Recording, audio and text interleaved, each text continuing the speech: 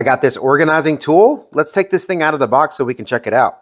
All right, so when you open the box, you're gonna find the manual here. It comes with some screws to attach this to the wall that way. It also comes with this adhesive tape if you wanted to stick it to the wall or a door or wherever you wanted to use it. And then of course it comes with the mount itself. Very nice, straightforward, feels pretty tough. Get it mounted, see how well it does. All right, well that was very easy to put on. Just 3 screws and it was put in the wall here. And these are just some brooms and mops that we had laying here in the garage. We actually have more in the house, and I'm probably going to get another one of these because I really do like this thing. So they expand right here. As you can see here, there is like this metal arm on each side. They'll move back and forth to accommodate whatever size handle.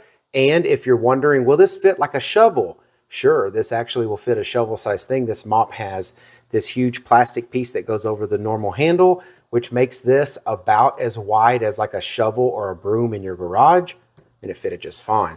This is the handle to our broom.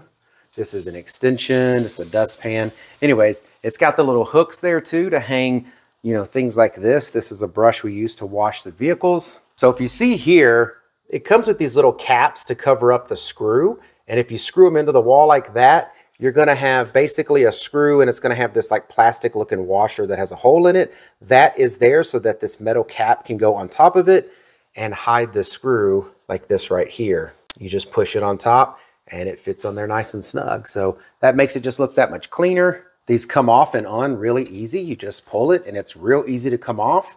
And then to put it back on, it's real easy to push back on. And since they're rubber and it has, as you can see here, it has this plastic stopper behind it, it keeps it inside of these rubber arms that are pulling against it, keeps it from falling down.